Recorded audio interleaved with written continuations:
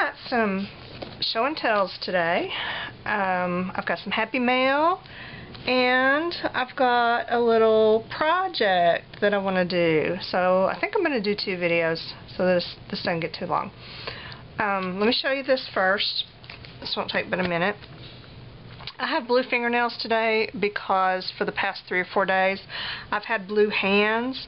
They're actually much better. I was finally able to get most of the India ink off of me. As you probably know, India ink is nice and permanent, and it took me 3 days of scrubbing, soaking my hands in acetone, benzene, xylene, toluene, every other carcinogen I could find in my house. I even scrubbed them with sandpaper. Finally, the stuff, most of it came off, but I can't get it out from under my fingernails. And it's all like around my cuticles. So, you know, if you can't beat them, join them. I just went ahead and polished them kind of a dark blue to match the ink until it wears off. Because otherwise I look like a mechanic with grease under my nails, and that's not what it is. It's clean, it doesn't come off, it's just unattractive. Anyway, this, I can't remember if I showed this when I did my doodling thing or not. I don't think I did, but there's just a few pictures in here. I've been practicing trying to draw faces, not really, you know, realistic faces like portraits or anything, and not, you know, people, obviously. I don't care to learn how to draw bodies or realistic faces, but I do want to draw, you know, art journal-y faces. You know what I'm saying. So this is my little book I've been practicing in, and I just have a few in here. But I really like them. They're fun. This one I thought she needed some text on her body, so I have that there to kind of inspire me to write on her.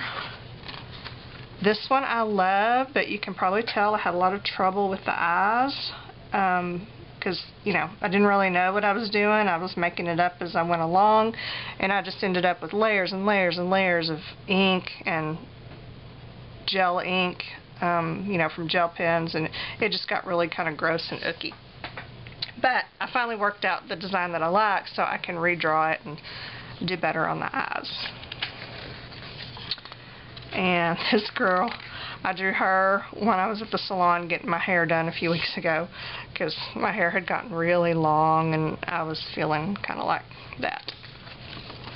Oh look, more hair. Yeah, well, okay, it's a theme. What can I say? This girl, I don't know what she's all about. And I drew her while I was watching season 2 of Downton Abbey, and she just came out. I don't know how, I don't know why, that's just what came out. But I think I'm going to color her because I think she'd look really cool colored in with some markers. And that's just another face I started the other day. So that's kind of what I've been practicing on in the doodling world. And in the not so doodling world, I have this is my day book, or my smash book thing, Remnants of My Days, where I just put my little daily, you know, whatever's in there. And recently I did a tag swap and got my tags back. This is one of them, and I thought I'd put them in here, but this one being so dimensional, I really couldn't get it inside the book without just completely squashing it. So I put it on the cover. I thought it would make a nice little embellishment on the cover. I just attached it with an eyelet. But the other tags, I just made a page here with some painted background papers and some stickers. It says Mixed Media Tag Swap with Bona, September 2012. And then I put all the little tags in these envelopes. So I've got them put away, but accessible. This is a problem with a lot of the things, my old art from years ago. I have 2 huge boxes full of stuff in my closet, and I don't get to enjoy them because they're boxed up. You know, I don't have a place for them. I need to get them put into books like this or something where I can enjoy them, because they're things that I do want to keep, but I don't see much point in keeping things if it's just going to be boxed up forever. You know, you need to enjoy it. I got some mail. I got some good mail. This package I have been anxiously waiting for from Germany, from my new friend Iris. We met online and we started talking about printed papers from other countries. I told her how much I loved when I ran across something in a thrift store that had some foreign text on it, and she talked about how it's difficult for her to find English printed magazines and literature there in Germany, at least at an affordable price. Apparently scrapbooking things in general are very expensive and difficult to come by. So we thought we would just work out a little trade. I would send her some English printed stuff. She would send me some German printed stuff. I got mine the other day, and I have to tell you, I am thrilled. Iris, if you're listening, thank you so much. These are all so awesome. Some of them, I can't wait to get in there and use them, and then others, I just want to treasure. This is one of the ones that I just want to treasure. It's a series of maps. It's got 7 different maps of areas that I can't pronounce, and I don't know what they are. But look how it folds out. It's just a very simple little, accordion fold-out book thing. But I've never seen one for maps like this, commercially produced for maps. And it's just great. And the maps fold out, and they're really colorful, and then they have all those words that I can't pronounce, and with the little dots and all the weird consonants. It's just awesome. I love this. Thank you so much, Iris. She also sent this, which is like a fashion magazine. I don't know if it's the same Glamour like our Glamour. It's bound differently, so I'm thinking not. But this one I've just kind of flipped through, and it's fun to see the stuff, like, okay, we have L'Oreal, that's kind of the same, but then they have some brands and things that I've never even heard of. And even just the pictures and the layout of the magazine is so different.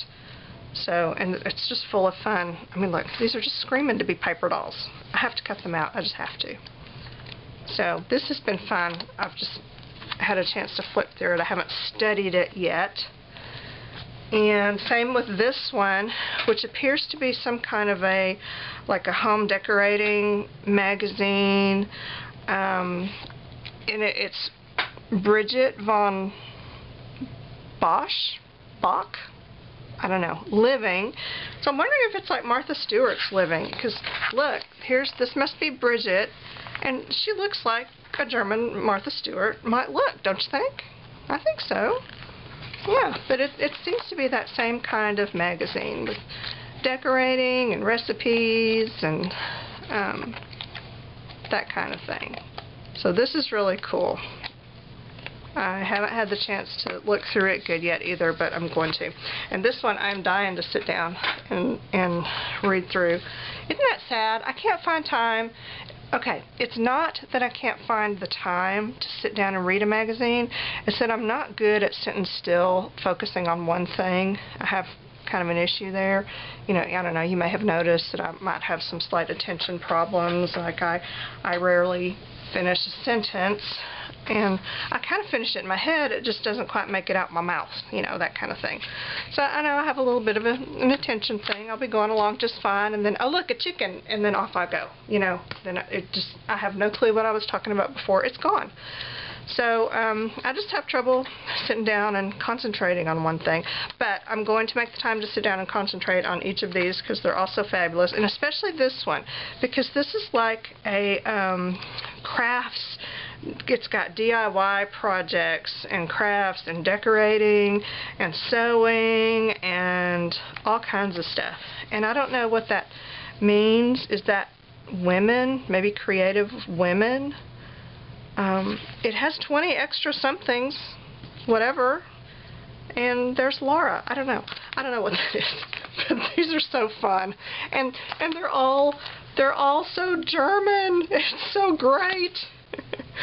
And this one, oh, this is so cool. This thrills me because, I mean, I don't know, it looks kind of old. I mean, obviously it is, but I love sheet music. I'm constantly thinking, oh gosh, if I just had a piece of sheet music to put in this book or that book or this project or whatever, and I never have any. I don't remember to buy it or to look for it when I'm out, and evidently I just don't stumble across it enough, so I never have sheet music. And then she sent this whole book, which looks like just a variety of different operas and the music that goes with it, and of course the text is in German, and the notes, I guess music is universal. It's English, it's German, it's whatever. How cool is that? So anyway, it's really neat. And this one, yeah, I'm going to be using this one a lot. Thank you, Iris. And the package. Even this, I'm going to use the envelope that it came in, and it looks like the post office kind of chewed it up and then spit it out. But fortunately, she had it double wrapped, so everything made it just fine.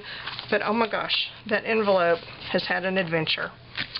But I'm going to cut these things off of it and keep those, because those are good ephemera just right there. So I am very, very pleased. Thank you, Iris. And I know that was expensive to send over here, and I appreciate that so much. And I promise you'll be seeing different projects where I use some of those fabulous things. Thank you. I have also another little project to show, and oh, I have one more mail thing. Okay. This kind of leads into the project. So let me show this, and then I'll do a separate video for the project so that I don't ramble on. I got this from my friend that I've had forever, from Debbie Ellen. Kind of out of the blue. I wasn't expecting anything from her.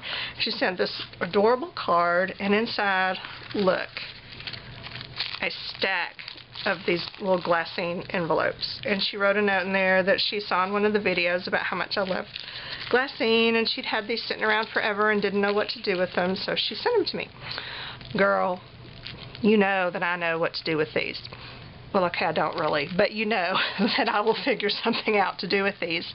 Yeah, I'm going to sit here and do this for a while because that makes me happy. And then when I get bored with that, I'm going to put them in books and journals and just all kinds of things. So thank you so much, Debbie Ellen, for thinking about me, and for sending these. That was really thoughtful. I'm not thoughtful like that. I'll sometimes think things like, oh, I should send so-and-so one of these or that or the other. And that's as far as I get with it. I just think about it. I never actually follow through and do it. So people that follow through and do it, you have my respect and admiration, because I fail on that, in that area. But I think about you, I really do, a lot. I just don't do anything about it.